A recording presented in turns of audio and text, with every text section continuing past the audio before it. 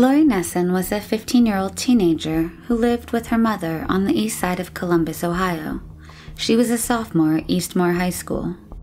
On September 27, 1974, Lori left her house to go to a high school football game and then went to a party afterwards. She would never make it home that night. When Lori didn't arrive at home, her mother contacted police.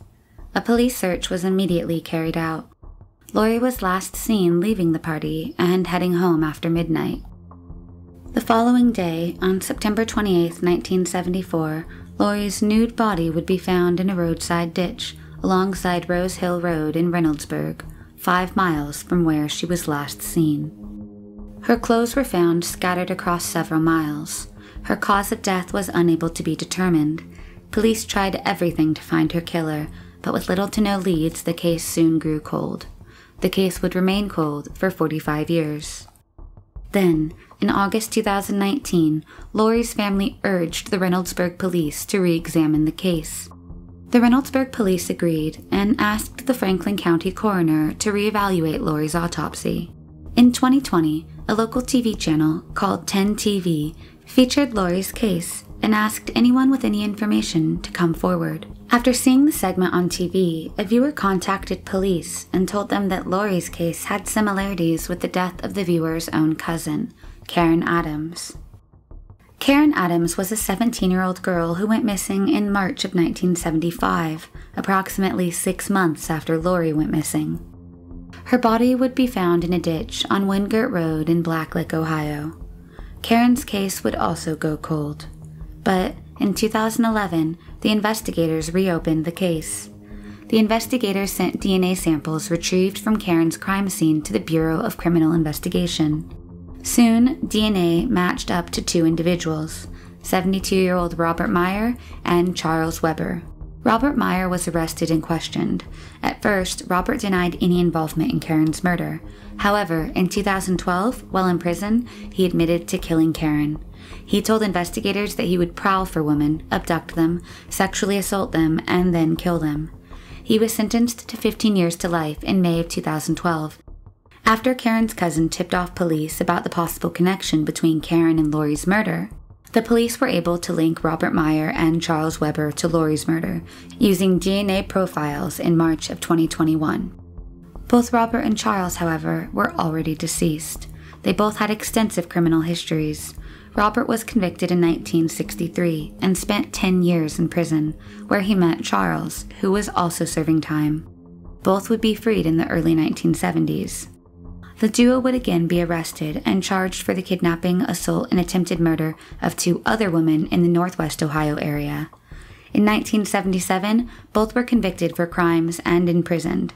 Charles died in prison in 1993, while Robert was freed in 2001 and remained free until 2011, when he was finally charged and imprisoned for Karen Adams' murder. He died in prison a few years later. The case was finally solved after 46 years. While both perpetrators have now been positively and conclusively identified, their deaths prior to the complete convictions for the totality of their crimes leave a hole in the hearts of family and friends of those victimized.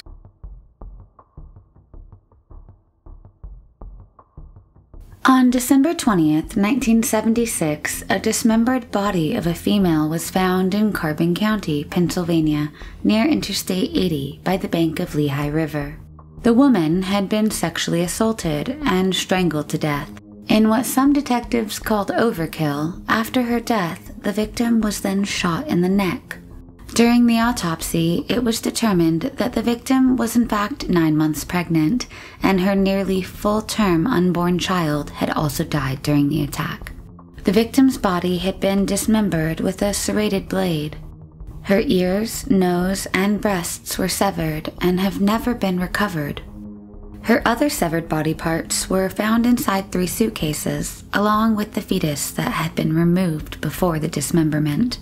2 of the suitcases were striped with red, blue, and white, while the other was tan with a plaid design. The suitcase handles had been removed and appeared to have been spray-painted black at some point. 1 suitcase contained her torso, the second contained her arms and legs, and the third contained her head and fetus. The police believe that the suitcases were thrown out of a moving vehicle into the Lehigh River below. The killer had probably hoped the suitcases would sink in the water. However, one of the suitcases ended up on the riverbank. A 14-year-old boy found the suitcase with the remains in it while playing near the river's edge. Police soon found the other 2 suitcases in the woods, about 20 feet away from the riverbank. The police took the body to Naden Hoodin Hospital for examination. On December 23, 1976, after 3 hours of examination, it was determined that the victim had been a white female in her late teenage years, or possibly early 20s. She was pregnant with a daughter who seemed to have been due any day prior to her untimely death. The victim's identity was unable to be determined, and she was named Beth Doe by police.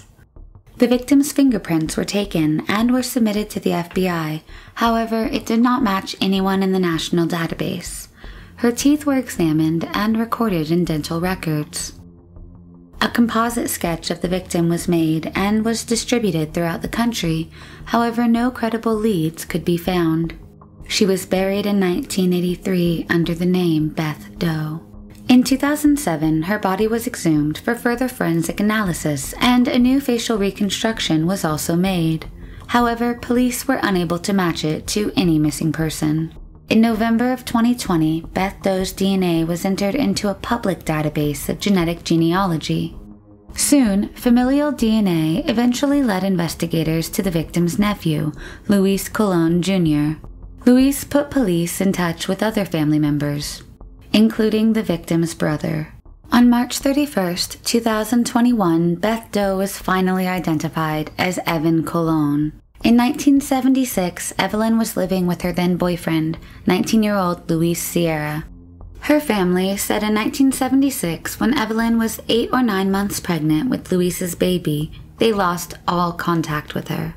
They said that in December of 1976, they had visited Evelyn's apartment in Jersey City, New Jersey, where she stayed with Luis. But after reaching the apartment, they found it abandoned, and they soon received a letter stating that the couple had moved to Connecticut and that Evelyn had delivered her daughter and was happy. The letter said that she would contact them if she needed anything. The family, thinking Evelyn had decided to live her own life, did not file a missing persons report. The family told investigators that Luis was abusive and jealous towards Evelyn, and often kept her locked inside the apartment. Evelyn even told her mother that she feared Luis, and that if anything happened to her, then Luis was likely involved. After decades of uncertainty on both the part of investigators and family alike, Evelyn's body received an official marker with her true name. Evelyn's identification brought to light the identity of her baby, who never got a chance to live but was nevertheless already named and loved. The name her mother had chosen for her in happier days was Emily Grace, and her identification was finally able to be added to the gravesite next to the name of the only adult that she ever knew, her first and only home, her mother.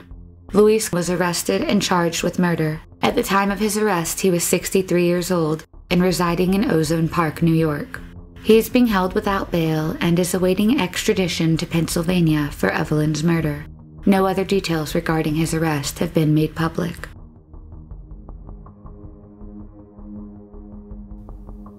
In November of 1980, an archaeologist digging in a remote part of the Mojave Desert found the bodies of 2 victims, a male and a female. Both had been killed and buried in a shallow grave a few miles east of Ludlow, California. They were found nude and had no identification on them. An autopsy revealed that they had died from a combination of gunshot wounds and blunt force trauma. The coroner determined the victims had been killed and buried 6 to 8 months before they were found. Both were believed to be in their 20s when they died. The police utilized all their resources to try and identify the victims for years, but to no avail. Meanwhile, investigators were able to find a potential suspect in the case.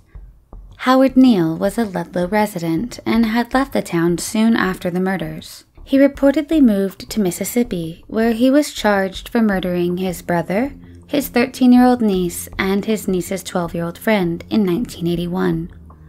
In February of 1982, Howard was convicted and sentenced to death for the murders. However, 8 years later, his sentence was overturned and changed to a triple life sentence after an IQ test conducted on Howard showed that he had a low enough IQ to indicate that he was borderline mentally disabled.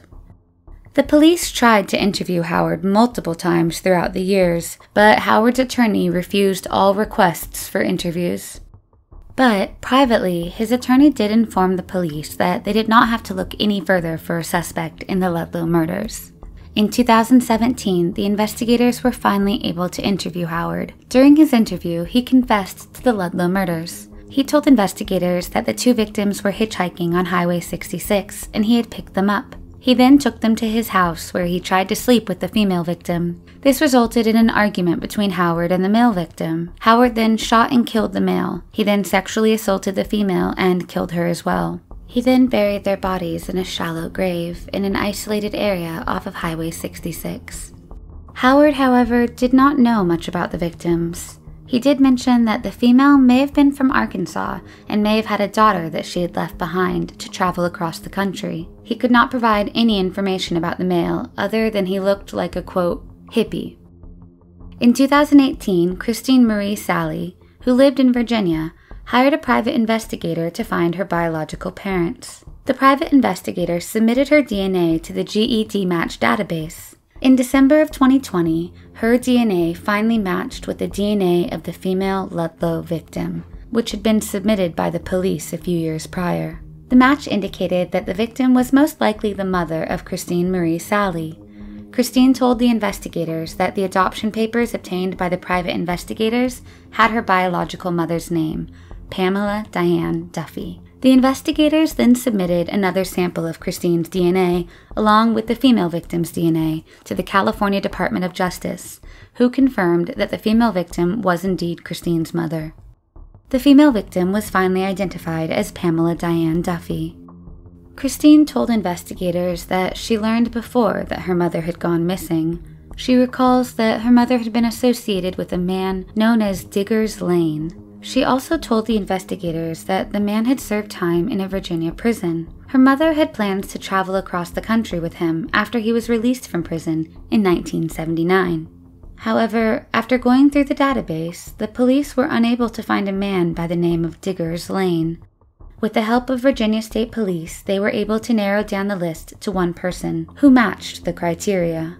The person's name was William Everett Lane, but there was no information that he went by the name Digger. His arrest records included his home address, which led police to several of his family members.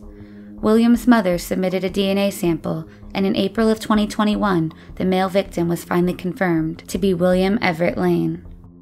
The victims were finally given their rightful names, and the case was solved after 42 years.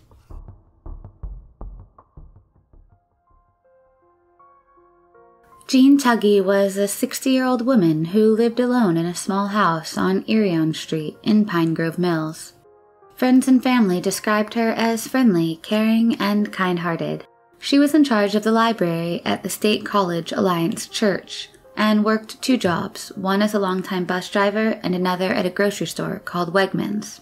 On January 21, 2016, Jean failed to show up at a friend's house.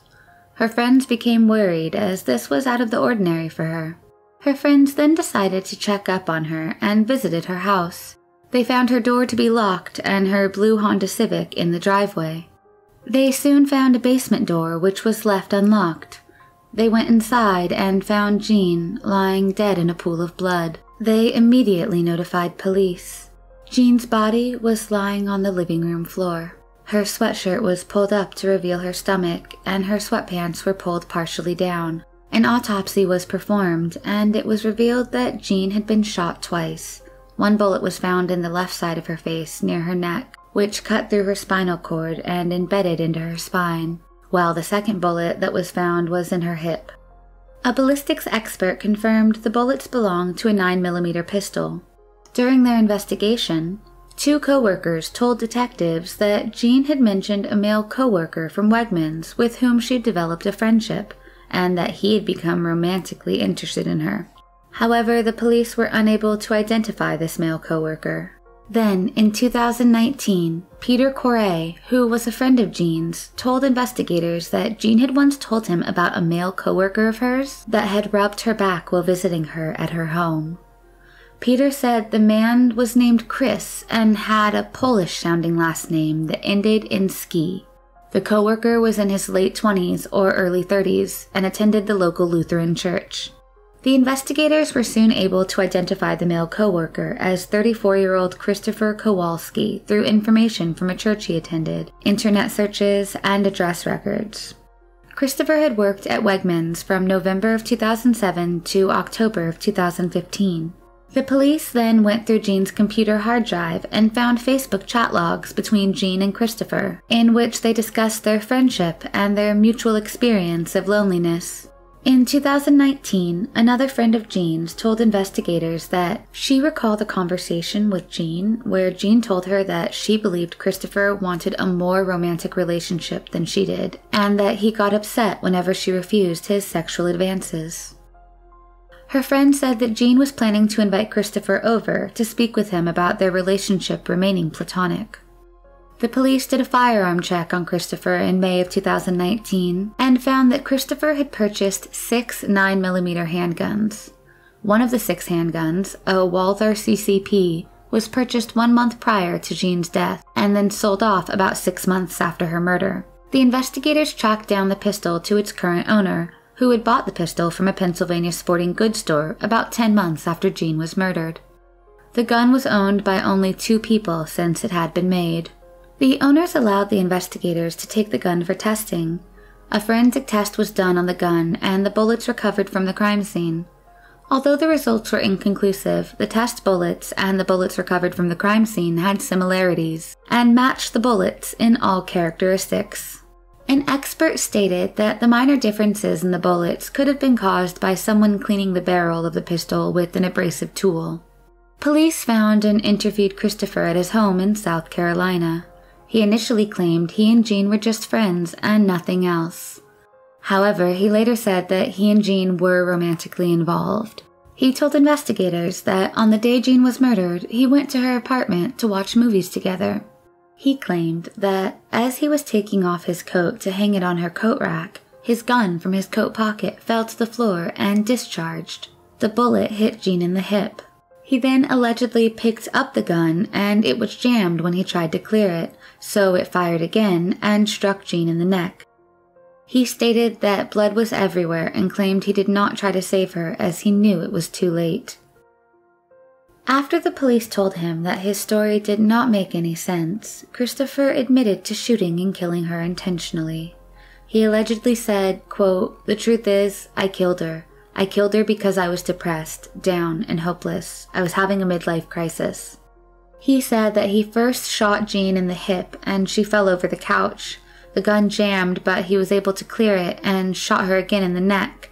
He also turned off her oxygen to make sure she was really dead.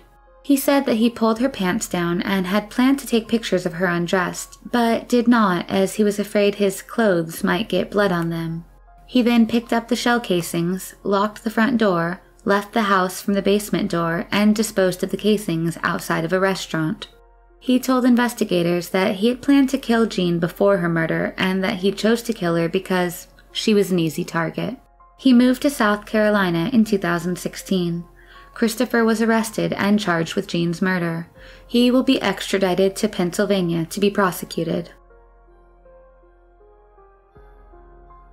Felicia Howard was a 21-year-old woman who lived with her 4-year-old daughter, Dennisha, in their second-floor apartment at 3804 Washington Street in Gary, Indiana. Felicia and her daughter, Dennisha, had recently moved from Indianapolis to Gary in January of 1992. They stayed with Felicia's father for a few months, but on June 7th, she decided to move away from her father's house and get her own place on Washington Street. However, her landlord would send her an eviction notice on July 10th, reportedly due to her lifestyle. On July 11th of 1992, Felicia picked up Dennisha from her regular weekend stay at Felicia's father's house. This was the last time her father saw either of them alive. On July 15th of 1992, 5 days after sending the eviction notice, her landlord brought prospective tenants to show the apartment. When he opened the door of the apartment, he found Felicia and Denisha's body. He immediately called the police. Both mother and daughter had been shot to death. Felicia had been shot in the chest.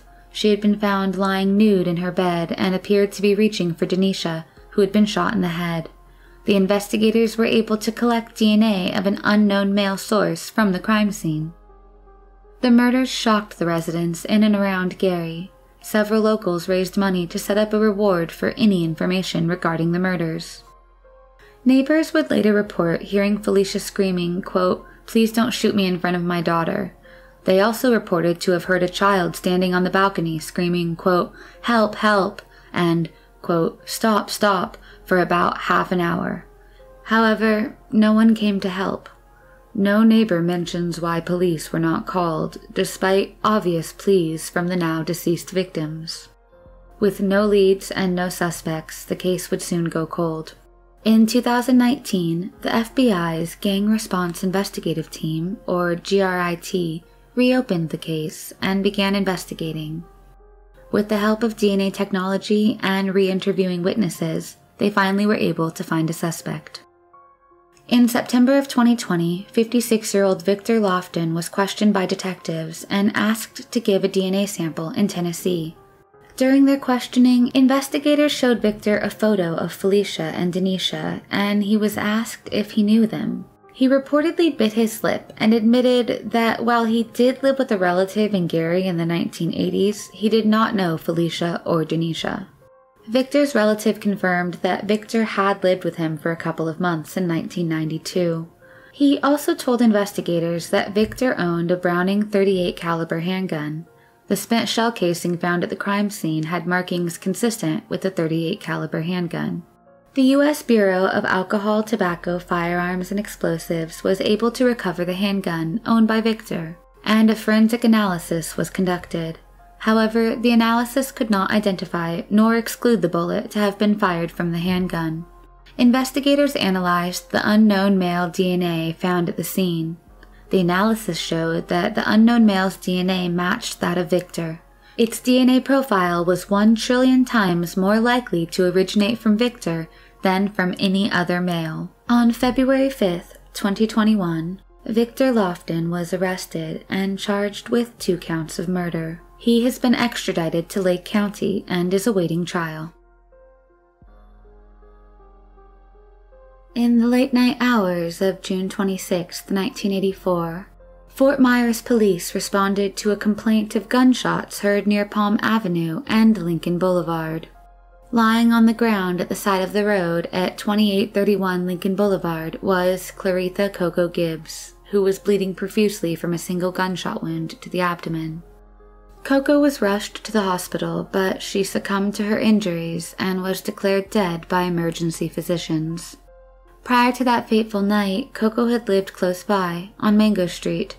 Born in Tampa, Florida, Coco moved to Fort Myers from Houston, Texas in 1979. At only 31 years old, Coco had had a rough life. She was a street worker and therefore vulnerable to the various dangers of such an illegal late-night trade with anonymous customers. Coco was last seen entering a vehicle, possibly a pickup truck, with 2 different toned paint colors. Witnesses say that it was only moments after she entered the vehicle that they heard a gunshot and the car peeled out of the area, leaving a bleeding woman on the sidewalk. The driver of the vehicle was described as a white male in his 30s with light brown or dark blonde hair. He was described as having a thin build and was approximately 5'10" with a pale complexion, although the height was hard to approximate as he was seated inside a vehicle. Police said they recovered a rag with the suspect's DNA, but DNA testing was not common or very advanced at that time. After a full DNA profile of the suspect had been created from the unknown type of DNA left in the rag, it was then entered into CODIS, the FBI's national DNA database, but it did not provide a hit to any known samples. In March of 2019, Fort Myers Police Department's Cold Case Unit investigators submitted the DNA evidence to Parabon Snapshot, in hopes that the advances made using genealogy research in the last few decades could pinpoint a suspect who was most likely still at large. On July 22, 2020, Parabon Labs completed a report on the genealogy, which indicated that the DNA profile was linked through databases to an individual identified as James Glenn Drennan, 65, of Okeechobee. Investigators began to look into the current life and past history of Drennan and tried to get details on his former link to the Fort Myers area. They were one step closer to answers when they found that he lived in Lee County in 1984, putting him geographically in relatively close proximity to the area that Coco was found. Drennan, who was a local mechanic, acknowledged that Coco was a prostitute and that he had invited her into his truck to engage in her paid services. When police arrived at his house, Drennan admitted to the physical connection, but said that Coco had actually pulled a gun on him in order to take his money after he picked her up for a rendezvous. He claimed that they fought over the weapon and that Gibbs was shot accidentally. Drennan fled the scene and said that he subsequently threw the murder weapon out the window of his truck. In addition to the murder of Coco in the 80s, there were a known total of 16 other women who worked in the same trade as Coco that were killed over a 20-year period in the Fort Myers area alone. While there is no concrete evidence that links Drennan to these crimes, he died of unknown causes at his residence in Okeechobee before police could continue to question him or arrest him for Coco's death. While no details were released, it is suspected he took his own life after realizing his past crimes were coming back to haunt him.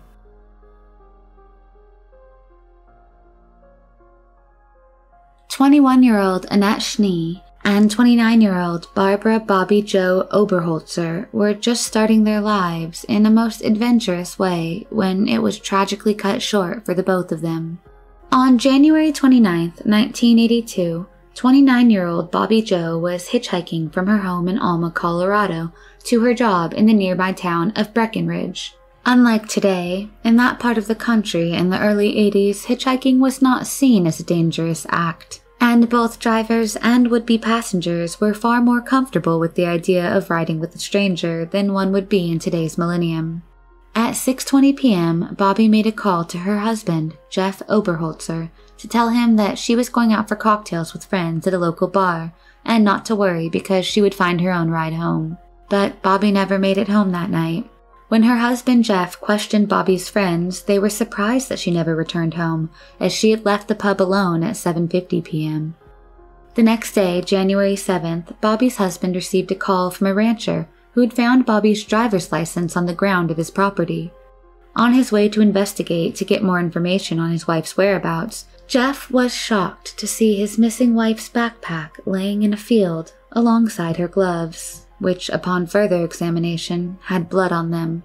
There were also some bloody tissues next to the bag. DNA testing was so infantile in 1982 that the only information gleaned from the evidence left behind was the blood type, which matched that of Bobbie, but little else was known. That afternoon, around 3 p.m., Bobbie's body was discovered, deceased, at the summit of a lookout point called Hosier Pass, located about 10 miles south of Breckenridge. She was found about 20 feet off the highway and was at the bottom of a snow embankment. The 29-year-old had been shot twice in the chest. She had plastic zip ties around one of her wrists, and the other was free. Also found on the scene was an orange sock that investigators did not think belonged to the victim. Evidence shows, police said, that Bobbie attempted to escape the vehicle and put up a fight before being shot and succumbing to her injuries. Her self-defense keyring, a tool with a metal hook on it made for her by her husband, was found in the parking lot at the summit, which was approximately 300 feet from where her body was found, suggesting that she may have escaped and then was again confronted by the assailant. The same day that Bobbie was reported missing, Annette Schnee, a 21-year-old resident of the nearby town of Frisco, was also reported missing. The young woman was last seen inside a pharmacy in Breckenridge at 4:45, the evening of the 6th. She was seen speaking to a dark-haired woman who police requested come forward but never did. Annette was scheduled that night to be at work by 8 p.m. at the Flipside Bar in Breckenridge and was known to hitchhike to get to her job. Though she went missing on the same day as Bobbie, family and friends had to wait much longer for answers, and some still held out hope that she would be found alive. The death of one woman and another missing, presumed dead, alarmed those who resided nearby. The randomness of the two seemingly unconnected girls unnerved the public, and some spoke of a possible serial killer descending upon the area.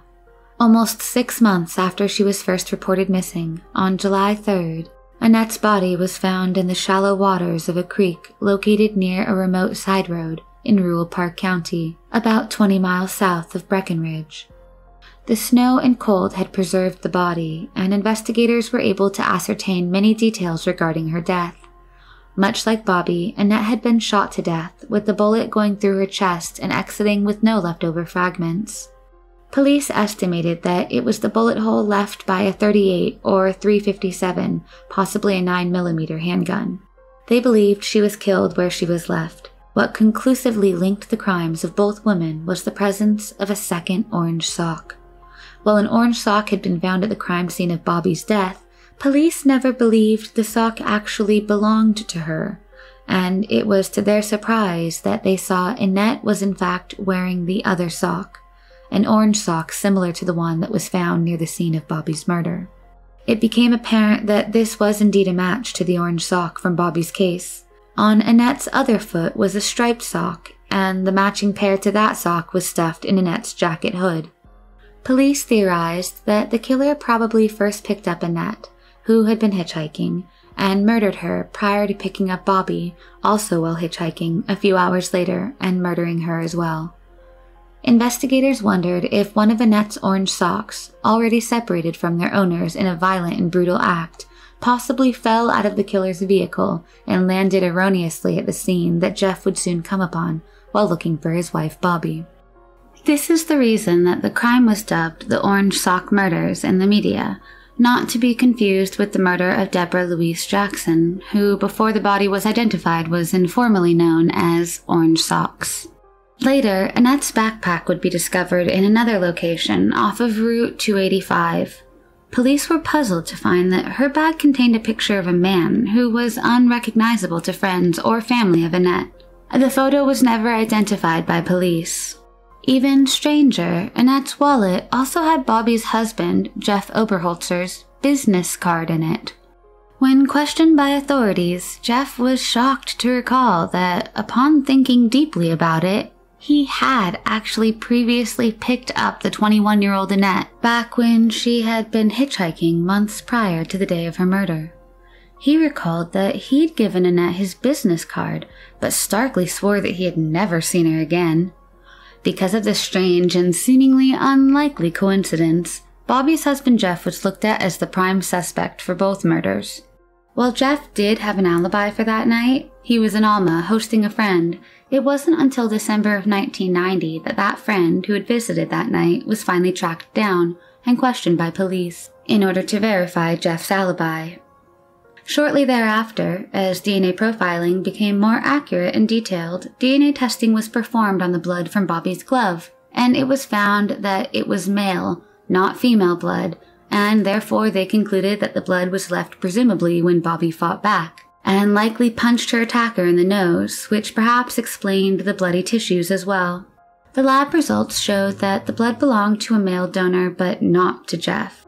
The new DNA results finally exonerated Jeff, the long-grieving husband falsely accused, due to a shocking coincidence, but police were then faced with a shortening list of other possible suspects.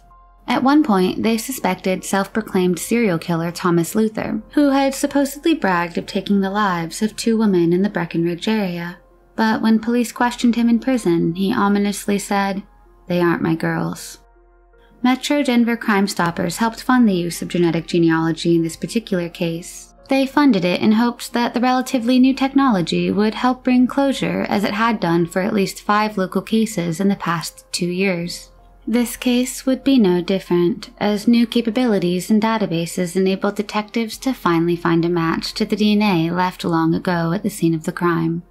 Testing and analysis indicated a possible link to 70-year-old Alan Lee Phillips, a semi-retired mechanic and resident of Clear Creek County. Law enforcement spent over 6 weeks investigating and conducting surveillance before finally arresting the now elderly and disheveled man on February 24th without a struggle, during a traffic stop made in Clear Creek County. Phillips was remanded to the Park County Jail without bail on charges of kidnapping, assault with a deadly weapon, and murder after deliberation. Phillips had lived in Colorado continuously since the killings and was never considered a suspect previously. His last court date was scheduled for March 8, 2021, but so far no details have come out in the media and it may have been postponed. Much of this work can be attributed to Denver Police Detective Charlie McCormick, who has been working on this case since 1989 and was skeptical that closure would ever come. In the chaos of news, friends and family still strive to remember the people lost. Quote, "All I know was she loved people," a friend said of Annette, who is now forever 21 years old. "She was a fun-loving person to be around. She was a wonderful person. That's all I can say because she didn't have a chance to do anything else."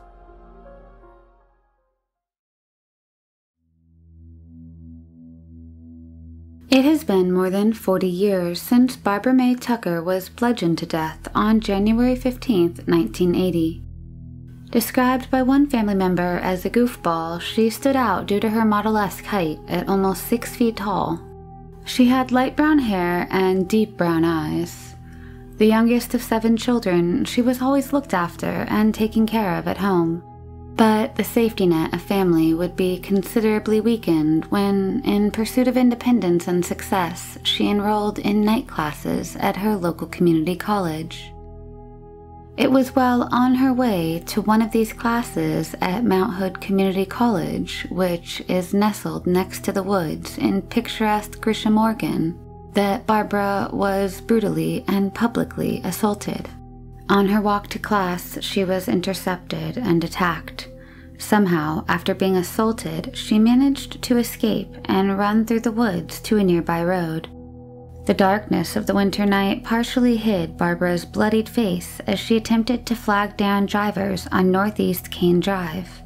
But, indifferent to the plight of the 19-year-old desperately asking for help, the drivers continued on their way. Those who were later tracked down as witnesses recall seeing cars having to suddenly swerve to avoid the bloodied girl who, in her panic and trauma, had veered into the street on Northeast Kane Drive. One witness recalls that they thought they were about to witness the teen being killed right in front of their eyes when a passing car almost struck her. Even though curious onlookers recall noticing what looked like caked-on dirt mixed with what seemed like blood smeared all over her body, not one person stopped to help.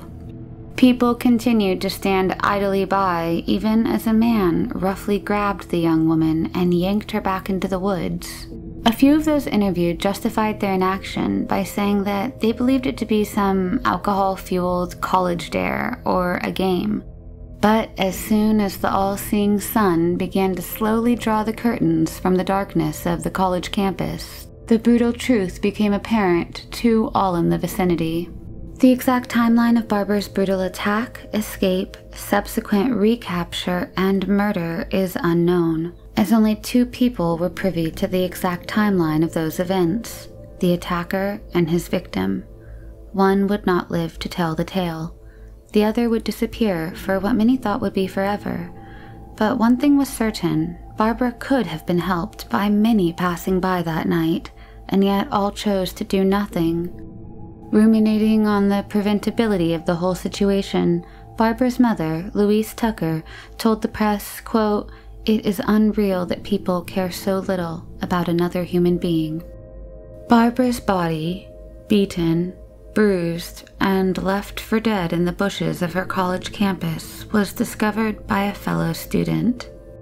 Evidence was taken from the scene and stored securely for over 4 decades. In those ensuing 4 decades, the world of DNA technology changed tremendously, and thanks to the hard work and dedication of genetic genealogist C.C. Moore, founder of DNA Detectives based out of Virginia, police were finally able to name a suspect in Barbara's killing. Robert Plimpton, age 58, was living in Troutdale, Oregon at the time of his arrest. He was remanded into custody by the Grisham Police Department on June 8, 2021. Plimpton, who was only 16 years old when Barbara was killed, had no ties to the victim that investigators know of at the time. There's been no motive released. Plimpton had been previously arrested in 1997 under suspicion of sexual assault. In that 1997 case, police believed that Plimpton drove the female victim to a secluded area in order to brutally attack her. However, the case was eventually dismissed due to lack of substantiating evidence.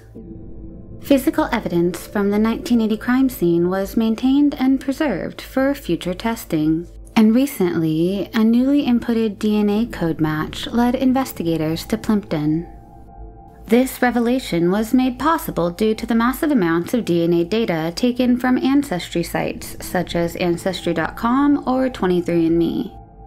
Both of Barbara's parents have since passed prior to this recent development, but in their interviews they recall their last memory of their 19-year-old daughter. She called them on her way to class and told them that if she got out early, she might stop to get ice cream. She never made it to class, and she never got that ice cream. Plimpton, now married and a father of 2 children, has been charged for the rape and murder of 19-year-old Barbara. Though Plimpton was 16 years old at the time, he will be tried as an adult. The now 58-year-old is currently incarcerated in Multnomah County Jail awaiting trial.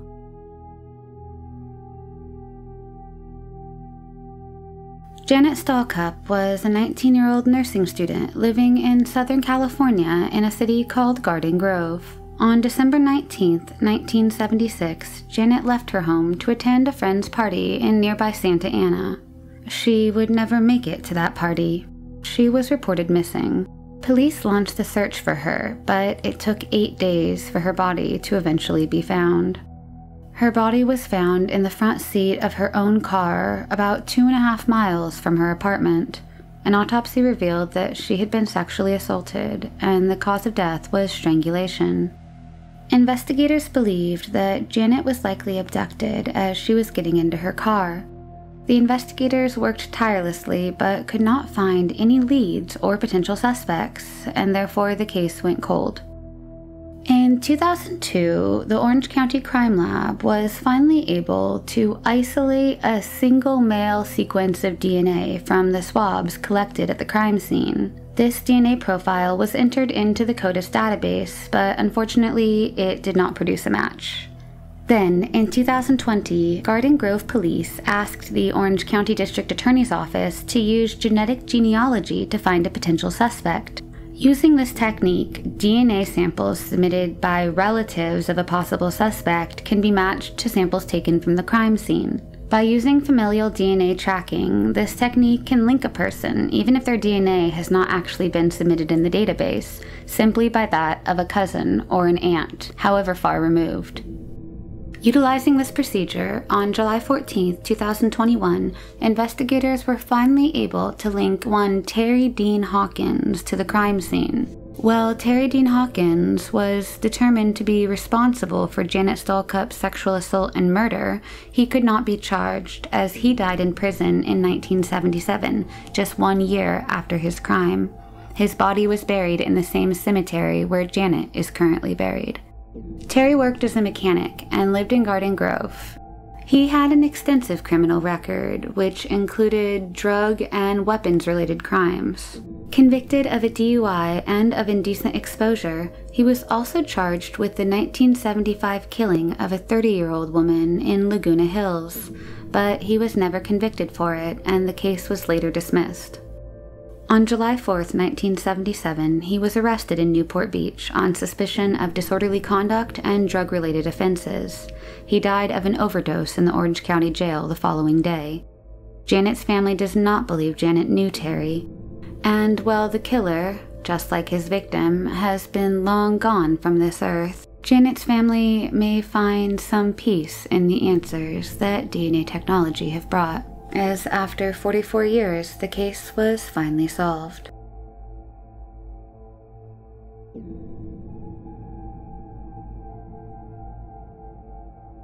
Gayle Barrus was a 30-year-old single mother working as a nursing assistant in Battle Creek, Michigan. Her 3 children were only 10, 12, and 13 years old when they lost their mother and sole caretaker. Gayle worked tirelessly and without complaint to support her family, but when her job as a nursing assistant wasn't enough to make ends meet, she started working at 2 local bars, the Beer Keg in Battle Creek and the Redwood Inn in Augusta. On October 8, 1988, Gayle went to work, but she failed to return home. She was reported missing by her family when she failed to contact her children. The police launched an extensive search for her, while the family distributed missing person flyers throughout the city, but to no avail. Witnesses reported seeing her leave Speed's coffee shop, located at 1425 West Michigan Avenue, around 3 or 4 a.m. Witnesses recall seeing her leaving with a dark-haired man, who they remember as having a mustache and a light beard. The man was believed to be between the ages of 38 to 40. Police found Gayle's car parked in front of the coffee shop. 16 days after she went missing, her partially decomposed body was found by hunters on River Road in Emmett Township on October 25, 1988, just 5 miles from her home. She had been sexually assaulted and stabbed to death. During their investigation, police initially suspected 2 friends to be involved in her murder. The first was Roger Plato, who had recently moved to Battle Creek, Michigan from Houston, Texas, after being released from prison earlier that year for robbery. A few days prior to Gayle's body being found, police had questioned Roger in connection with another sexual assault. However, during his questioning, Roger attempted to flee. In the ensuing chase, Detective Al Toff shot and killed him. A blood sample was taken from Roger posthumously, and he was subsequently cremated. Even though Roger was killed before Gayle's body was found, he was later believed to be involved in her murder. A sample was taken from Roger posthumously and was submitted for DNA testing. However, back then, as the DNA was still in its infancy, the laboratory could not detect or link him to Gayle's murder, and he was formally excluded as a suspect. The second person that the police looked at was Richard Compton. Richard was a friend and roommate of Roger. He was questioned by the police, but denied any involvement in Gayle's murder. With no suspects and no leads, the case went cold. And it remained that way for 30 years, until Gayle's son, James Barrus, contacted the police to inquire about his mother's case. The officer assigned to the case, Detective Scott Marshall, then reopened the investigation. Detective Marshall read the case files and began to re-investigate Roger and Richard as potential suspects. Witnesses also reported having seen a man fitting Richard's description sitting with Gayle at the coffee shop on the day she disappeared. A motorist also reported seeing a woman arguing with a man while another man stood by at the spot where Gayle's body was found. The police believe the 2 men were Richard and Roger. Richard died homeless in 2009 from sepsis and cirrhosis of the liver. His body was exhumed in 2019, but a DNA sample taken from him did not match the DNA collected at the crime scene. Detective Marshall then tried to get DNA from Roger, but that proved to be challenging as well, as Roger's body had been cremated. Then, in 2020, an officer at the Calhoun County Sheriff's Office was conducting a routine audit of an evidence storage facility when he located a vial of the blood taken from Roger after he was shot and killed by police for attempting to flee a questioning session. The officer turned over the sample to Michigan's State Police Crime Lab. A DNA test matched Roger's DNA sample to the sample collected from Gayle's crime scene. While the police were not able to link Richard's DNA to the crime scene, they did believe he witnessed Gayle's sexual assault and murder. While both criminals have now gone on to face their final judgment, Gayle's family may find peace in the answers they received due to this technology, as the case was finally closed after 32 years. Stephanie Isaacson was a 14-year-old teenager living with her parents in Las Vegas, Nevada. Stephanie was a freshman at El Dorado High School. On the morning of June 1st, 1989, Stephanie left her home near Nellis Boulevard and Stewart Avenue at around 6:30 a.m. to walk to her school. She had walked the route to her school a number of times and would usually take a shortcut through a vacant desert lot at Stewart Avenue and Lynn Lane in order to get to her school faster. She would never make it to her school that day. That afternoon, when she did not return to her home, her father became worried and went out to look for her. He visited her school and found out that Stephanie had never arrived that day. Her father immediately reported her missing. The police launched an extensive search for her. They canvassed her usual route that she took to her school. Soon, they discovered her books and belongings scattered in the vacant desert lot. Next to the belongings, they found her body. A coroner determined that she had been sexually assaulted, beaten, and strangled to death. Investigators searched every possible lead and investigated a number of people, but to no avail. The case would soon grow cold. DNA found at the crime scene was entered into the CODIS database in 2007, but no matches could be found. Then, in January of 2021, with the generous donation of $5,000 from a local resident named Justin Wu, founder of the nonprofit organization Vegas Helps, the investigators were able to send the DNA found at the crime scene out for testing to Othram Labs in order to find any new leads. Othram Labs was able to use genome sequencing in order to build a genetic profile of the killer from the remaining DNA evidence of just 15 human cells. Usually, 100 to 750 nanograms of DNA is used to create a DNA profile, but in this case, only 0.12 nanograms, or 15 human cells, were available for testing. This data set a new lower limit on the quantity required to build a successful DNA profile. With the help of the DNA profile, police were able to name Darren Roy Marchand as the killer. Darren had been previously arrested for the murder of another woman named Nanette Vanderberg in 1986, 3 years before Stephanie's murder. However, the 1986 case was dismissed due to lack of evidence. Darren's DNA from Nanette's crime scene was matched to the DNA found at Stephanie's crime scene and conclusively linked. However, investigators could not charge Darren for Stephanie or Nanette's murder as he committed suicide in 1995. Though no trial could be had, the case was finally solved after 32 years.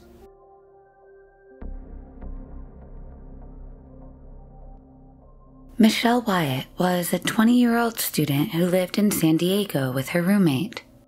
She'd graduated from Patrick Henry High School and was attending Grossmont College in 1980. She worked as a cashier at Mission Hills Safeway. Her parents described her as an independent go-getter.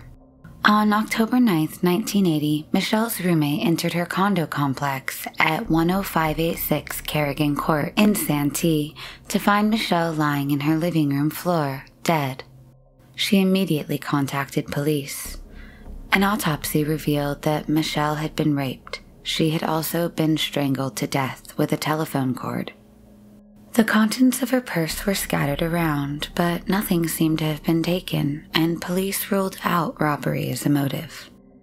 In the hours before Michelle's murder, her boyfriend had left her apartment in the early morning around 1 a.m. and locked the door behind him. Sometime later, neighbors heard screams coming from Michelle's apartment, but nobody called 911. Over the years, investigators would search every possible lead, but to no avail. 16 years later, about 90 potential suspects were screened and asked to provide DNA samples to compare against the DNA found at the crime scene, but nothing turned up. Then, in June of 2000, with the advancement in DNA technology, evidence collected from the crime scene was sent in for re-examination. Soon, testing revealed that there were 2 separate DNA profiles at the crime scene.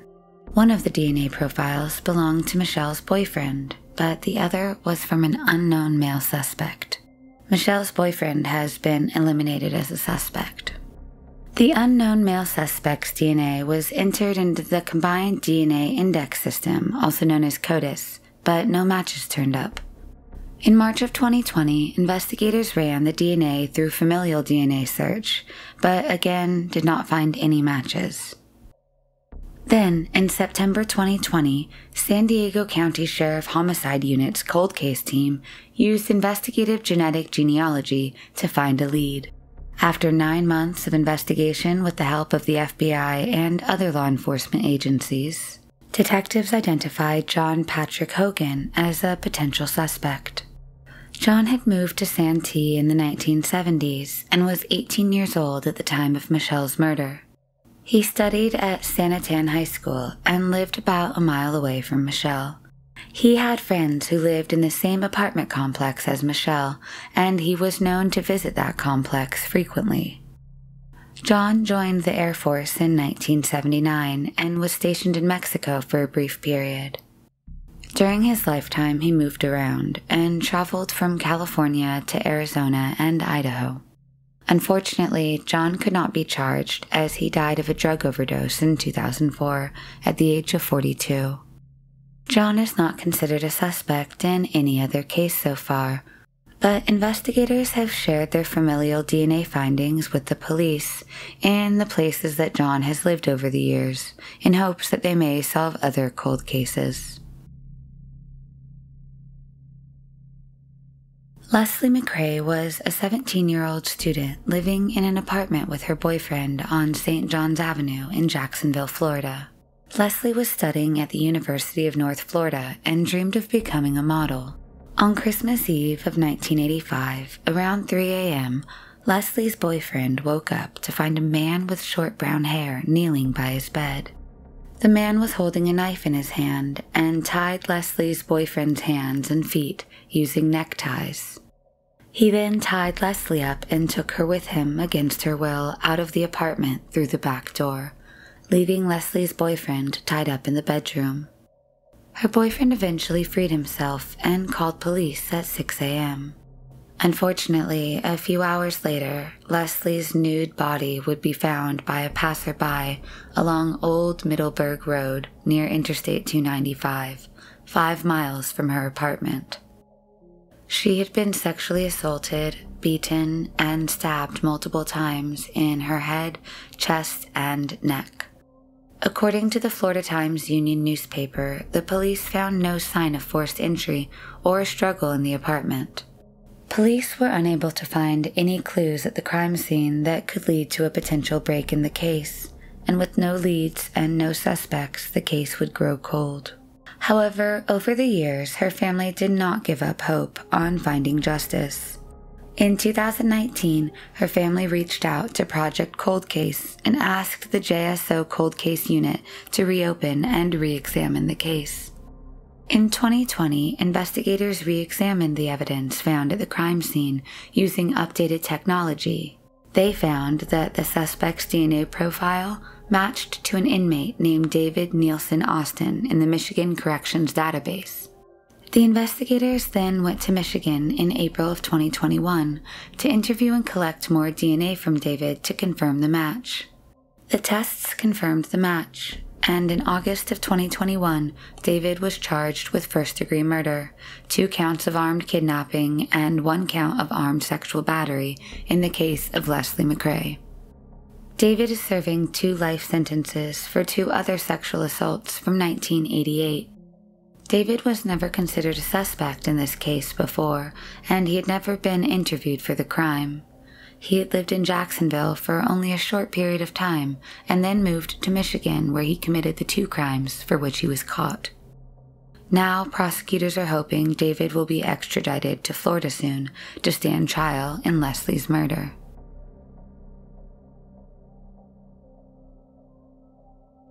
Patricia Kalitzke and Lloyd Duane Bogle were a teenage couple who lived in Great Falls, Montana.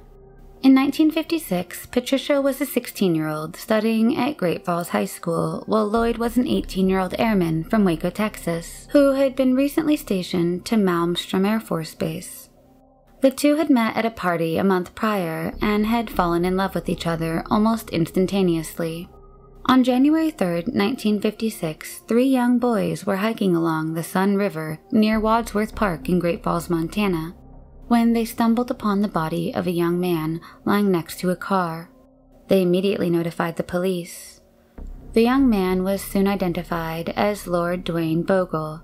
He had been shot in the head, and his hands were tied behind his back with his own belt. His car ignition was on, with the handbrake pulled up and its headlights still lit. Nothing appeared to be stolen, as all of his belongings and money were still in the car. The police would soon learn that his girlfriend, Patricia, had been with him the previous night, and she also had not returned home. She was reported missing. Fearing the worst, the police launched an extensive search. The next day, on January 4th, 1956, Patricia's body would be found by a county road worker on Vineyard Road, north of Great Falls. Her body was found about 8 miles from where her boyfriend Lloyd's body had been found. She had also been shot in the head. It is unclear if the police believed Patricia to have been sexually assaulted. She was found fully clothed. The police did not believe robbery was the motive, as all of her valuables, including her money and an expensive camera, were found inside of Lloyd's car. There were very few to almost no clues for investigators to follow, and while police investigated about 35 people over the years, including the famous gangster James Joseph Whitey Bulger, all of them were eventually cleared and the case grew cold. In 2001, investigators sent a microscopic slide of the vaginal swab taken from Patricia's body to the Montana State Crime Lab for analysis. The lab found sperm cells which did not belong to Lloyd, suggesting that Patricia had been raped. In 2019, the Cascade County investigators sent the DNA sample found on Patricia's body in for additional testing to Bode Technology. When they uploaded the DNA sample to the genealogy database, they found a potential familial connection. Soon, investigators were able to narrow down the family tree to an individual suspect named Kenneth Gold, a man born and raised in Great Falls, Montana. However, as Kenneth died in 2007 and was cremated, the investigators had to reach out to his surviving children to ask for a DNA sample in order to confirm the match. It was found that Kenneth lived with his family just 1 mile away from where Patricia lived. Kenneth did not have a criminal record and was a horse trainer who was known to ride throughout the area. Kenneth was married at the time and would have been 29 when the couple was murdered. After the murder, Kenneth would sell his property and move to Missouri in 1967. Kenneth was never interviewed in the couple's murder, and investigators could not find any connection between him and his victims.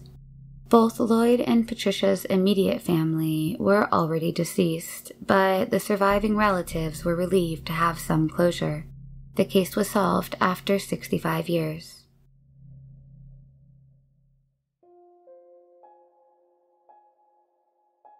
Virginia Jenny Hannon was regarded highly within the tight-knit community of Pembroke, Massachusetts.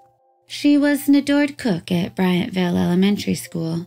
Students and teachers recall how she would lovingly sneak an extra cookie or container of juice to those who needed it.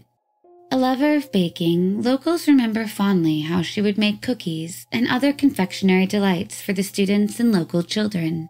When she wasn't working strenuously for the school, she was known to take in and rehabilitate stray animals. Her gentle and generous nature made the uncovering of her stabbed and beaten body all the more horrific.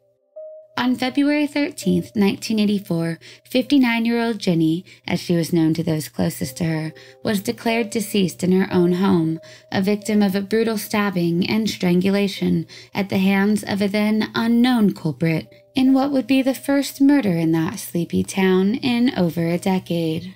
A widower, Jenny had lost her husband in 1971, 13 years prior to her own premature death. She lived by herself in a quaint cottage on West Street, painted a cheerful yellow, which was located about 3 miles from the town center. Each year, Jenny was known to make an annual trip to California to visit her aunt. She always spoke well of her aunt and diligently and joyfully made the trip of over 3,000 miles to visit her. Due to her friendliness, some recall that Jenny was known to be a bit too forthcoming with personal details of her family life and general going-on-abouts. After her aunt passed away, she inherited $380,000, which is equivalent to over $1 million in 2021, taking into account inflation.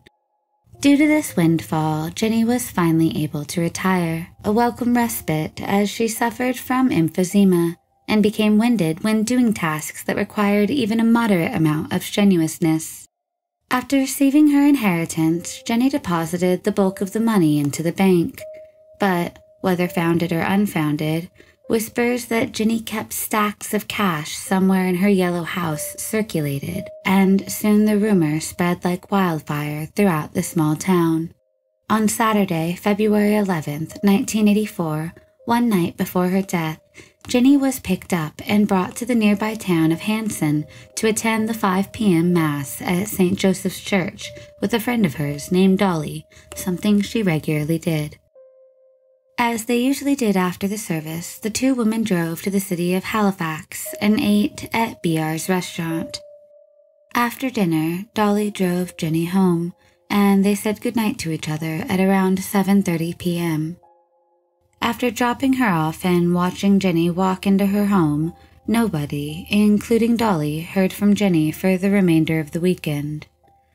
On Monday, February 13th, at around 11 a.m., Jenny's stepfather's housekeeper, who was dropping in to ask for a spare key with which to access the elderly man's apartment to clean, found the 59-year-old in her own bed with the bedsheet pulled over her face.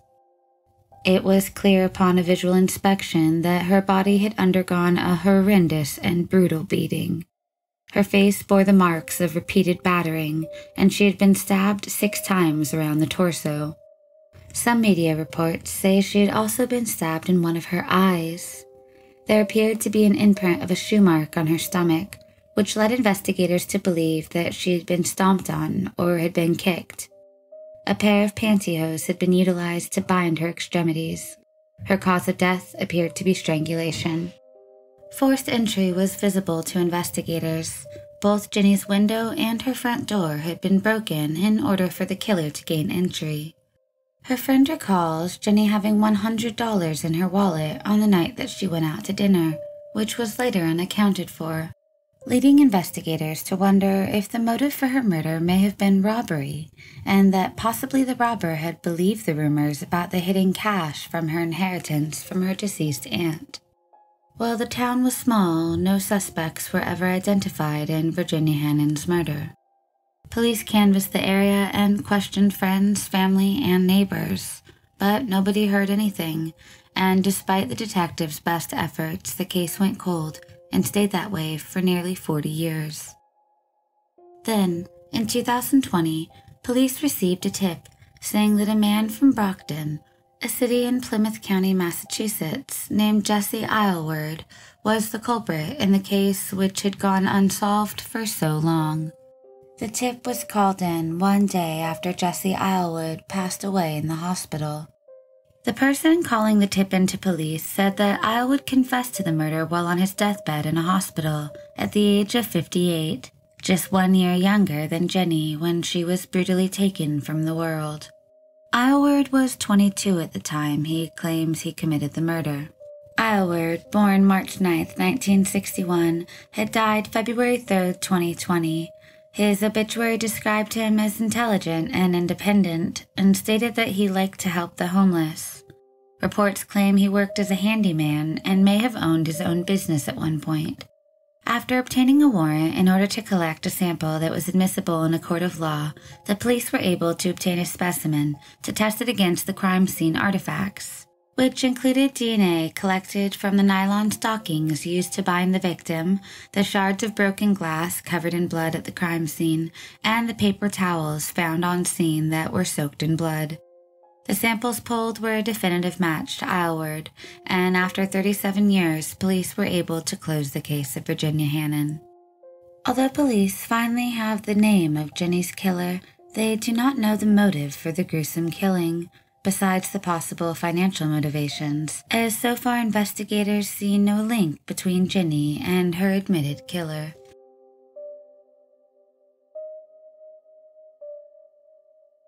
On July 11th, 1963, a man fishing in Keene Creek Reservoir near Ashland hooked onto something on his fishing cord. At first, he thought it was a rolled-up blanket. However, after reeling in the blanket, he realized that inside the bag was the body of a toddler. He immediately called the police. The boy was fully clothed and was wearing shoes. He was wrapped in a blanket and a handmade patchwork quilt with 2 iron assayer molds attached to keep it submerged underwater. A coroner determined that the toddler likely suffered from Down syndrome or another genetic abnormality. The boy was estimated to be between 1 and 2 years old.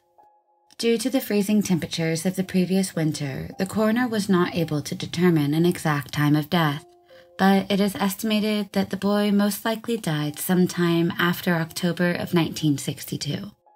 The boy's cause of death was unknown, but his death was considered a homicide given the circumstances under which his body was found. The toddler was between 2 foot 8 inches and 3 feet 2 inches tall, and he weighed between 19 to 30 pounds. He had sandy blonde or light brown hair and was wearing a red, long-sleeved shirt with horizontal thin white stripes, gray corduroy pants with an elastic waist and a buckle for size adjustment, ankle socks, and size 3 white shoes known as jumping jacks. The clothes were likely purchased at JCPenney and Norris Shoe Store in Medford. The police compared his footprints to more than 100 recorded footprints of infants born at the local hospital. Dental records at the time were rarely used, but this case changed that, as the toddler had unique teeth which could help identify him easily. The police sent letters to neighboring counties describing the boy's characteristics. The police received several tips, but still were unable to identify him.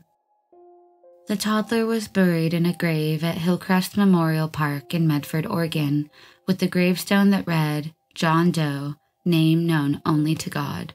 The investigators did their best to identify the young boy, but the case would eventually grow cold.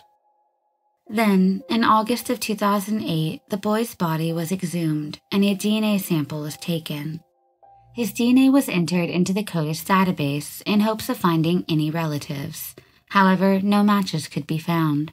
In 2010, the National Center for Missing and Exploited Children created a composite sketch of the boy using the DNA extracted. In December of 2020, police submitted the boy's DNA to Parabon Nano Labs. The chief genetic genealogist, C.C. Moore, then used the open-source DNA database GED Match to find 2 potential siblings. The police interviewed a maternal half-brother in Ohio who told investigators that he had indeed had a younger sibling born with Down syndrome named Stevie Crawford, born in New Mexico. Stevie was born on October 2, 1960, making him just 2 years old when he passed away. He also told investigators that Stevie's mother took him on a trip with her, but that she had returned without Stevie and merely told the family that, quote, we won't be worrying about Stevie anymore. The half-brother said it was never discussed again. Stevie's mother and stepfather died a few years prior to the revelations, and his father's name is still unknown. It is unclear how Stevie died, but it is believed the boy's disability or lack of medical care could have been the reason for his death. Some close to the case wonder if the mother had something to do with the boy's potentially intentional death. Stevie was reburied in a family plot. The toddler was finally given the name he deserved 58 years later.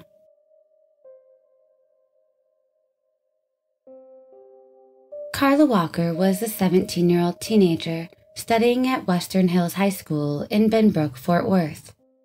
Carla was a popular student and had a boyfriend named Rodney McCoy, a quarterback for Western Hills Cougar football team. Family and friends said they both had a great relationship and never fought with one another. On February 16, 1974, Carla and Rodney went to a Valentine's Day dance at their school. The couple partied with friends at a Taco Bell and later stopped at the Ridula bowling alley to use the restroom. The couple returned to the parking lot and began kissing in Rodney's car, pressed up against the passenger door. Rodney later told the police that an unknown man yanked the car door open and the pair partially fell out of the vehicle. The unknown man then repeatedly hit Rodney on the head until he fell unconscious. Rodney later remembered that he had been pistol whipped after the man had pointed a gun at his head and had pulled the trigger 3 times.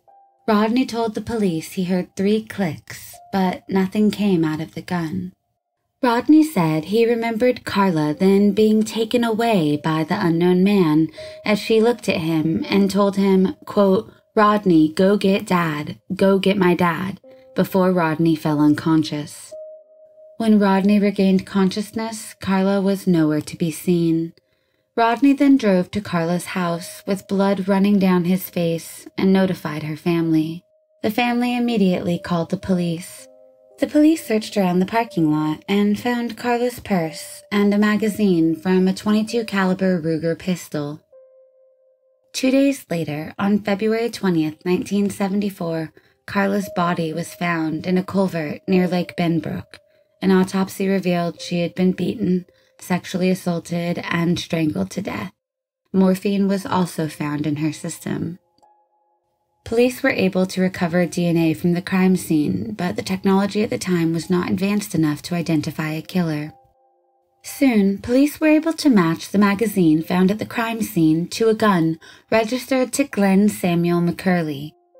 McCurley was a convicted car thief and lived just 1 mile from the bowling alley. Police learned that McCurley did not have work on the night of Carla's kidnapping and was off the following day. His wife was also out of town at the time. Police interviewed him, but he claimed that someone had stolen his gun a few weeks prior. He said he did not report it missing because he was an ex-convict and did not want to get in trouble. He denied any involvement in Carla's kidnapping and subsequent murder. Over the years, police interviewed several suspects, but none were charged. The case eventually grew cold. In 2019, detectives reopened the case, and DNA found at the crime scene was submitted to the CODIS database, but no matches could be found.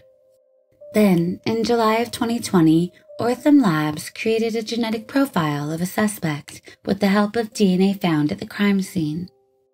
The DNA profiled was entered into GEDmatch, and in September of 2020, police were able to narrow down the search to 3 brothers, who had surnames as McCurley, as a possible match. One of the brothers was Glenn Samuel McCurley, who was interviewed in 1974 as a possible suspect.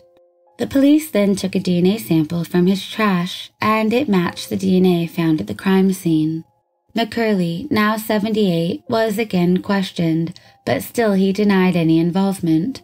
He agreed to give a DNA sample. Soon, McCurley was arrested and charged with Carla's kidnapping and murder after his DNA matched the DNA found at the crime scene.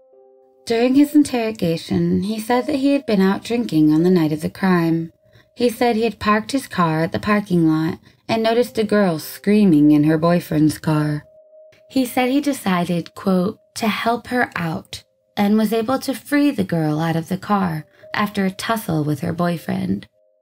He denied raping and strangling Carla.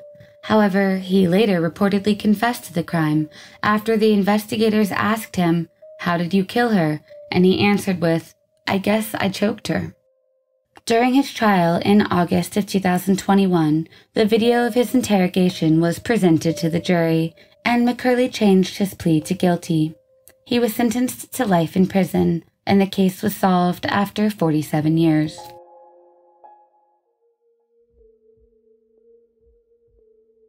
On October 5, 2003, a pair of severed human legs were found in a garbage bin at an apartment complex at 1600 Hilton Head Court in Rancho, San Diego. No other body parts were found at the scene. A coroner determined that the legs belonged to a woman who had been a victim of a homicide. However, the coroner could not determine the cause of death. Police could not find anything at the crime scene which could help identify the victim. They tried everything, but they were unable to identify her, so the case soon grew cold. In 2020, police decided to reopen the case. Her DNA was sent to the lab, and a DNA profile was created and uploaded to the genealogy databases available. Soon, her DNA matched a distant relative. The investigators then built a family tree to find a common ancestor between the victim and the relative. However, building the family tree proved challenging, as in this case, the family tree had to go back to the 1800s in order to find a match. Investigators contacted several family members to provide DNA samples to help confirm the victim's identity, and 6 months later, she was finally identified as Lori Diane Potter. During their investigation into Lori's life, police found that in 2003, Lori was 54 years old and living in Temecula and married to a Jack Dennis Potter. Investigators soon found substantial and, they say, conclusive evidence, which has not been shared with the media, that Lori's husband, Jack, murdered her. Lori was never reported missing to the police in the last 17 years, not even by her own husband. Her family and friends believed that Lori left her husband, and her family thought she was living somewhere else. They never contacted police to inquire about her whereabouts. Authorities believe Lori was killed 1 to 2 days before her body was found. On May 12, 2021, Jack Potter was finally arrested and charged with Lori's murder. No details have been released regarding his motive. On May 20, 2021, he pleaded not guilty to a murder charge and is now awaiting trial.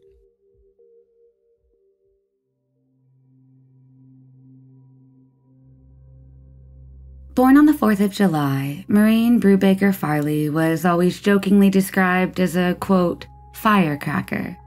The eldest of 7, Maureen was often put in charge of her younger siblings and watched over them with pride and care. Sometimes her parents, knowing the amount of stress she was bound to endure when left alone with her 6 siblings, offered each one a bribe. Maureen's mother would give each younger child 10 cents apiece, a hefty sum in the 1960s, in exchange for their promise to mind their manners for their eldest sibling. Maureen was born and raised in Sioux City, Iowa. Maureen moved to Cedar Rapids, Iowa, in order to be geographically closer to her new husband, David, who was serving time in the Anamosa State Penitentiary. With the cost of making a phone call to her family being sometimes fiscally imprudent, Maureen would take care to mail pictures of her life back home to her 4 brothers and 2 sisters, who, along with their parents, eagerly awaited any news of the eldest child. Living on her own and working in Cedar Rapids, Maureen was impressing everyone with her ability to keep her life on track, despite impediments. Maureen was last seen alive at 5:30 p.m. on Friday, September 17, 1971. After she uncharacteristically neglected to show up for her shift at the diner she worked for, a local joint named Vida's Restaurant, located at 836 First Avenue Northeast, and later neglected to pick up her paycheck, her boss reported to authorities as missing. On September 24, 1971, 2 teenage boys out hunting and exploring the area approached the trunk of what they believed to simply be an abandoned, dilapidated vehicle. Kevin Coppice, 15, and Danny Lineweaver, 14, first saw what they believed was a sleeping woman. They thought she was resting because of how she was positioned across the trunk, with one of her legs propped up and her back perched against the rear window. Not wanting to disturb the woman, they continued on their way, but on their walk back home, they decided to make a closer inspection, and that's when they realized the true horror. The 2 boys approached the car and realized the sleeping woman was actually the lifeless body of 17-year-old Maureen, who had been carelessly thrown atop the car's trunk. The grisly discovery was traumatic for all involved. Babies finding babies, the locals lamented. 3 children, in essence, all exposed to trauma far beyond their years. Her body had been stealthily stowed in a wooded ravine located off of Ellie Road Southwest, near the local dump in what is now Tate Cummins Park. The medical examiner ruled that Maureen's body had been there for, quote, no less than 48 hours and no more than 96 hours. She was partially undressed and was shoeless, but investigators noted that she had clean feet, which police said was evidence that Maureen's body had been moved post-mortem. Her cause of death was a basal skull fracture, a crack in the base of her skull, caused by a brutal blunt force trauma to the head. Autopsy results also showed that she had been sexually assaulted. With Maureen's life cut short far too soon by an unknown and brutal killer still at large, many of the citizens in the community believed that the small-town police squad was ill-equipped and improperly trained for such a large-scale murder investigation, resulting in the stalling of progress in Maureen's case. Her sister Lisa recalls that in the confusing and depressing aftermath of her sister's murder, that her family felt cut out of the investigatory process. Feeling helpless, Lisa and Maureen's mother sent a letter to Cedar Rapids Police nearly 6 months after her eldest daughter's body had been found, in which she detailed important information she believed police were ignoring. She wrote that she believed a man named George Smith was responsible for her daughter's death. Maureen's mother specified in her letter that George was not a friend of Maureen's, but was known to her due to the proximity of his work to her home, as he was a cashier at a convenience store near Maureen's apartment. While police did interview George Smith during the course of their inquiry in 1971, they did not have enough hard evidence with which to charge him, or any other suspect for that matter, for her murder. In the ensuing decades, Maureen's case grew cold, and while the dead girl's mother insisted that she knew the truth, she could not produce any concrete evidence that would put George behind bars. Hoping that the case was going to be solved simply through allowing time for technology to catch up to the needs of the victim, police again tested the crime scene evidence in 2009, but to no avail. In the years that passed, Maureen's father would die with no answers to what happened to his eldest daughter. And hoping that that unfortunate fate would not also befall her mother too, in 2013, Maureen's family members created a Facebook page called Remembering Maureen Brubaker Farley, aimed at keeping the case alive in hopes that it would someday be solved. In those ensuing and lonely years, Lisa recalls of her grieving and aging mother, quote, "Whenever anybody passed from this world, my mom said, well, now they're up in heaven with Maureen, and they must be happy, and they must know the answers." But Lisa continued on by providing her own take on the matter, saying, quote, "I just didn't want to wait that long. I didn't want us to wait until we go on to the next world. I wanted answers in this world." And on October 5th, 2021, Maureen's family finally got the news that they had been waiting for, when police announced that Maureen's mother's hunch had been correct the entire time. Investigators had preserved and been able to recreate DNA profile from artifacts left at the crime scene. And after procuring DNA samples from the list of initial suspects, they were able to find a match. Lisa and Maureen's mother had waited for this confirmatory news for half a century. 5 decades after Maureen's body was found, the Cedar Rapids Police Department Cold Case Unit was able to conclusively link George M. Smith to the crime scene by utilizing DNA technology which was not in existence in the 1970s. Unfortunately, the case was closed without the ability to prosecute, as George Smith, never charged nor arrested, was able to peacefully pass away at the ripe old age of 94 in 2013, a luxury not afforded to his teenaged victim, Maureen. The tragic taking of her sister from her and her family inspired Lisa to eventually join law enforcement in 1991, and she worked her way up to the position of sheriff. Lisa, upon finding out that her mother's suspicions were correct, says, quote, "There was so much collateral damage, heartache from Maureen's death. Although her life was just one life, it affected so many for so long."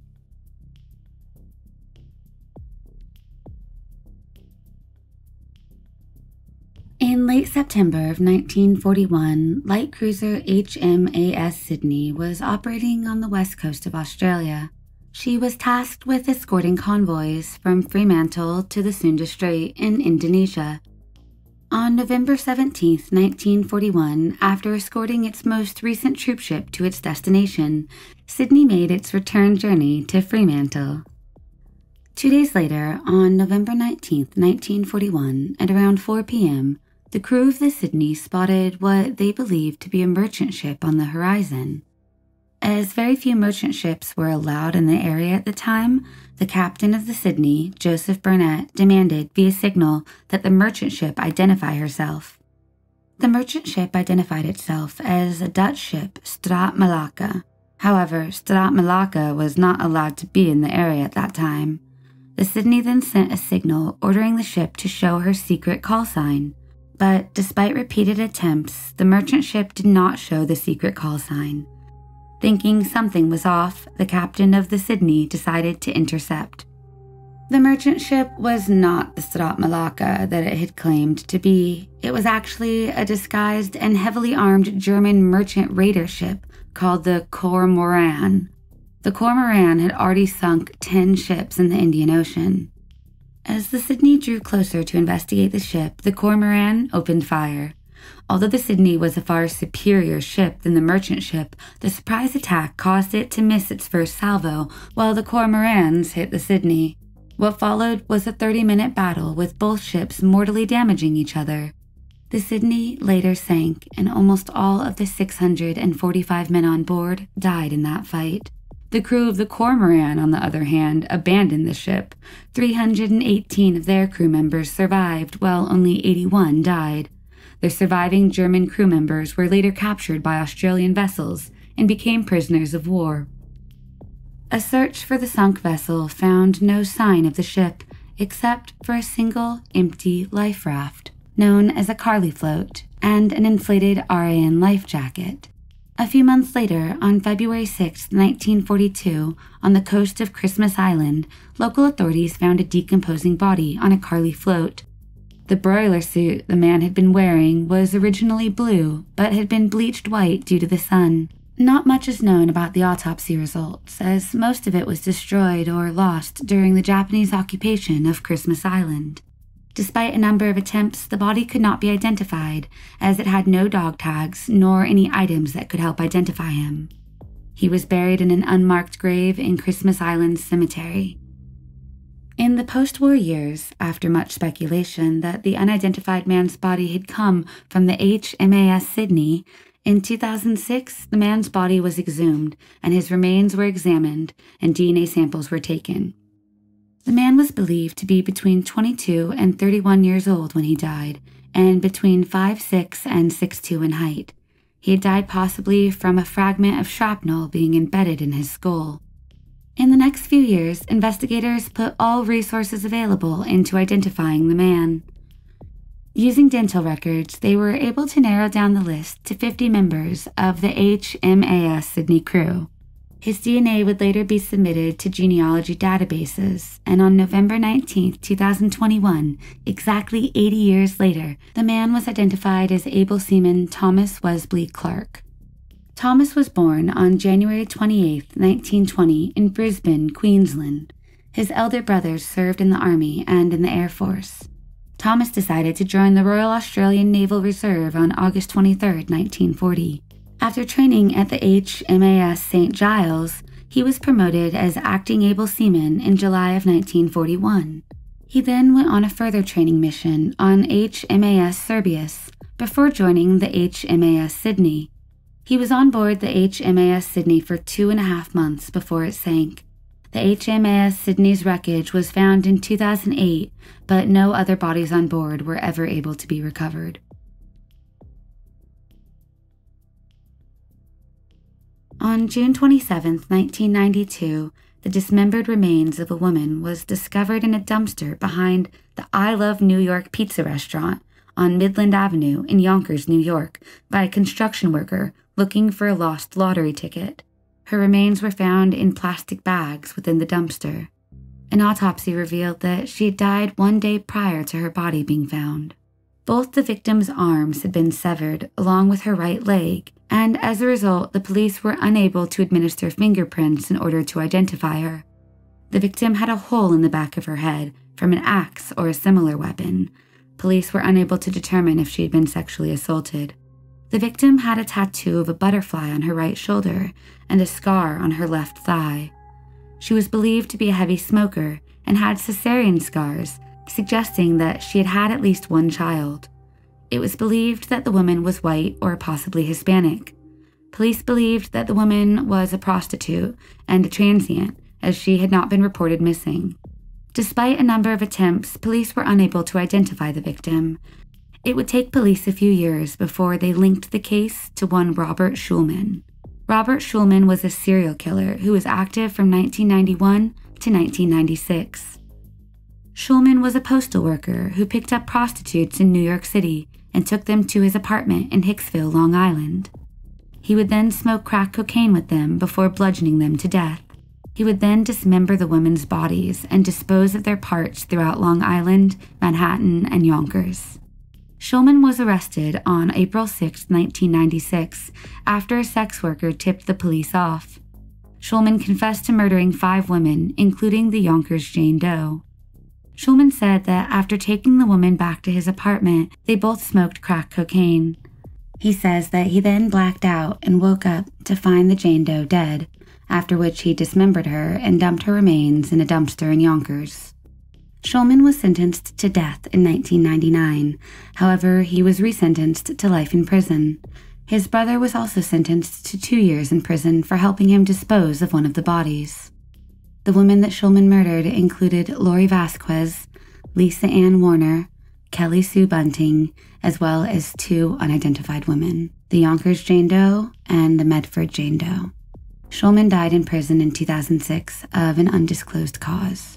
Even though Schulman confessed to the murder, he did not remember the names of the victims, and the names of the 2 unidentified victims remained a mystery. In 2014, Detective John Geis of the Yonkers Cold Case Squad reopened the Yonkers Jane Doe case and asked forensic genealogist and artist Carl Koppelman to make a 3D render of the victim. In 2021, Detective Geis contacted the FBI, and the DNA from the victim was entered into genealogy databases nationally. Just 3 weeks later, the FBI found a potential match to the victim's cousin. Detective Geis then flew to Michigan and met with the victim's possible sister and 2 brothers. They gave DNA samples and identified the victim from the photo and the butterfly tattoo. A DNA test later confirmed the victim was indeed their missing sister, Marissa Hammonds. On December 7, 2021, Carl Koppelman posted on his Facebook page stating that he had the family's permission to share details about Marissa. Quote, "She was born in Kentucky in April of 1961 and was one of 7 siblings. She spent much of her early years living in California.